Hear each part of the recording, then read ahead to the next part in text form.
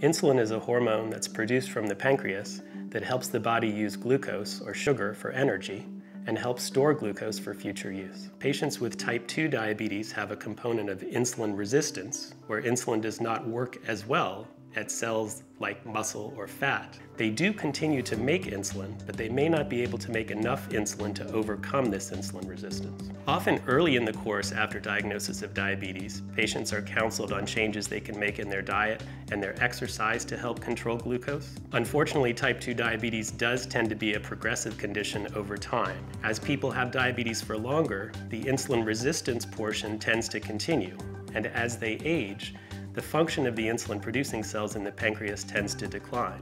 Many patients with type 2 diabetes may reach a point in their disease progression where they require insulin to keep their sugars under good control.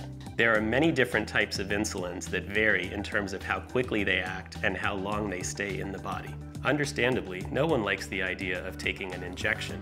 However, newer forms of syringes and pens have made injectable therapy much less uncomfortable and much more convenient. I advise patients not to use fear of needles to interfere with them doing the best job of controlling their diabetes and avoiding long-term complications.